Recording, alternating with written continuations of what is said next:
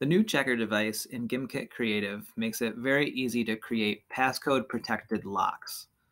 This is a great game mechanic if you want to create digital escape rooms for players to escape, or just include any kind of game mechanic where players need to determine specific information in a specific order in order to move on in the game.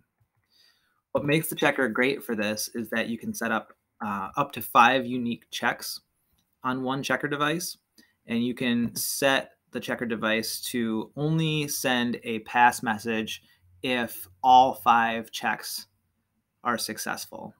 You can also change it so that if any of the 5 checks are successful, a pass message will be sent. But in order to create a 4 or 5 digit lock, this all checks must pass option is really great. So in this case, I have 4 counters, and each one is acting like a separate digit of a 4-digit lock. And each check on this checker device is mapped to the items that are granted when these counters are incremented.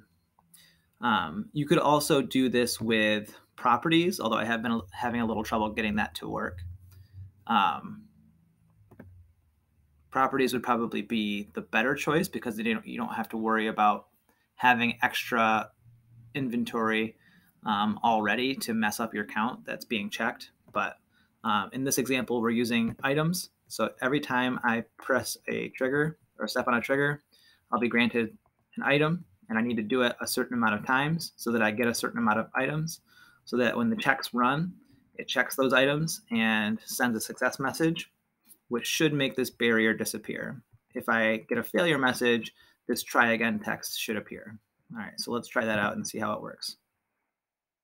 So before I do any of these checks, this 0000 would not be the correct combination. So if I press this trigger, I should get a try again message up here, which I did. And let me just double check my inventory to make sure I don't have anything in there. All right, now I know my combination is going to be 2, 4, 3, 1. So now when I hit this trigger, which will run that checker, it should be successful 4 checks in a row. And because all of the checks need to pass, it'll send a success message, which will tell this barrier to disappear.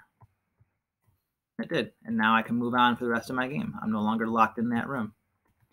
That's how you can set up a passcode protected lock in Gimkit Creative, which creates lots of different possibilities and game dynamics for you to play around with.